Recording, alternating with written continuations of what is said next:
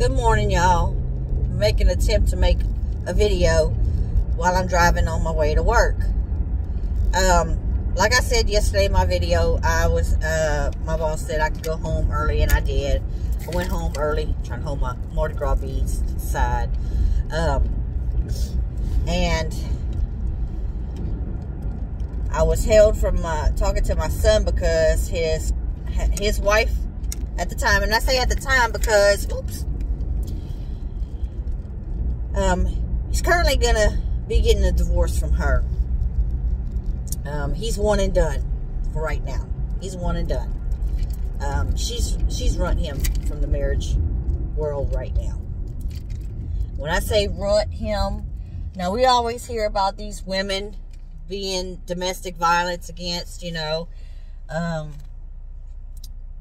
you very rarely hear about these men being domestic violanced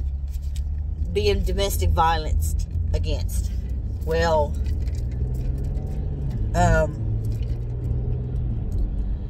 I've never heard of a man having domestic violence.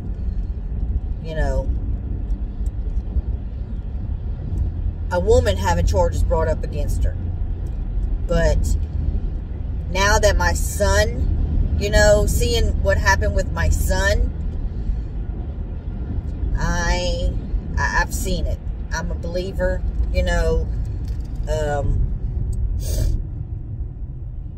I see that it happens not only to women, but to men too. And this is not only the first, but I know of a person whose cousin was married to the same woman and had the same thing happen to him. So my son was her second victim. But y'all, on a stack of Bibles, I'm telling y'all, on a stack of Bibles, this girl's got it coming to her. She's going to meet the right man. When I say that, I mean,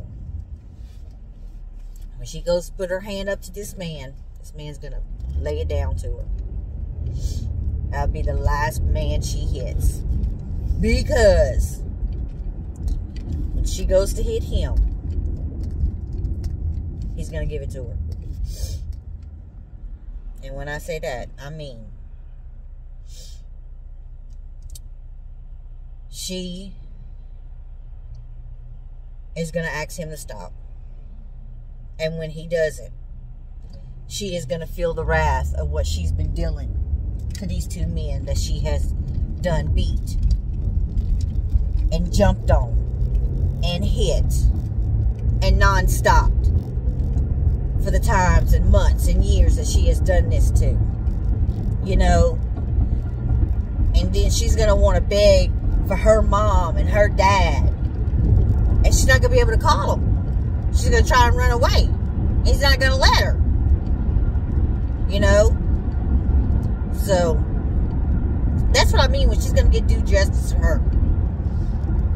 I don't wish any ill against her. I'm just saying she's going to get what's coming to her, because when you deal out yours, you're getting yours.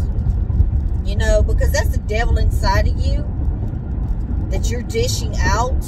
So when the devil's going to come for you, he's coming for you, baby. He's coming for you.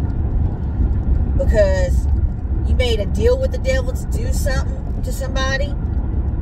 So get ready, because he's finished with you. He's going to go into somebody else. And he's going to come for you. And he's going to have them do to you what you did to these two men.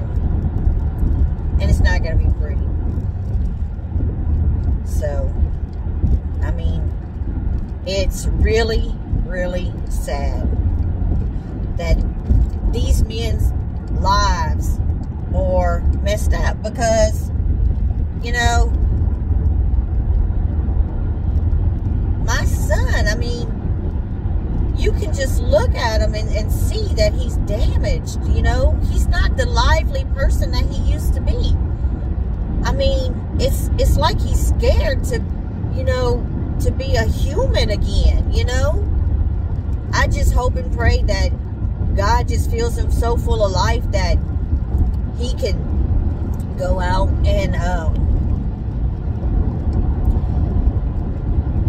be, you know, get connections back with us and his father and everybody, his family and his kids, you know, and get a connection back with his children. You know, his children's the ones that missed him. You know, his kids are the ones that missed him.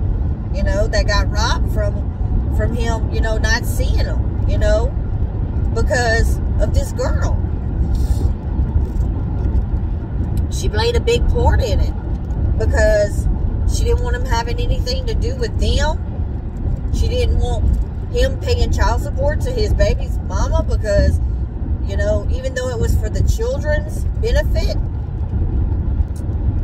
it was giving it to the baby mama for the kids, and she didn't want him having a job because of it, which I think was kind of stupid because, you know, who are you to say don't do it? You should have been encouraging him to do it, but you didn't. You know, I mean, here I thought he didn't want to get a job, and I was fussing at him, and all this time it was her not wanting him to get a job. And she was arguing with him, telling me he didn't want to get a job, and it was her because of the child support. Wow. I feel so bad for arguing with him because I thought he was not trying to get a job, but it was her. You know, I really feel bad, you know, because she would holler at me because he was not getting a job and he was being lazy and all he was doing was sleeping and he didn't want to get up and you know, do anything, but it was because she wasn't letting him.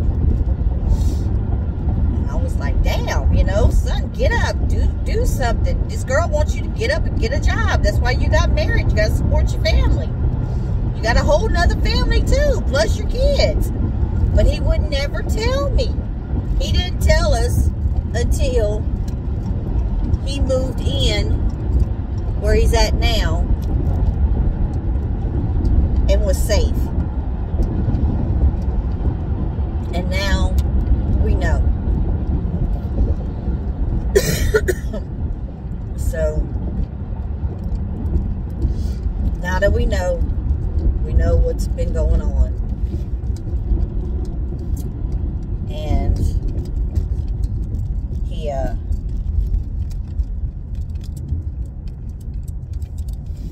is being dealt with. So in a couple of days, I'm waiting on some paperwork to come to my house, and we're going to start the process. When I say process, I mean process.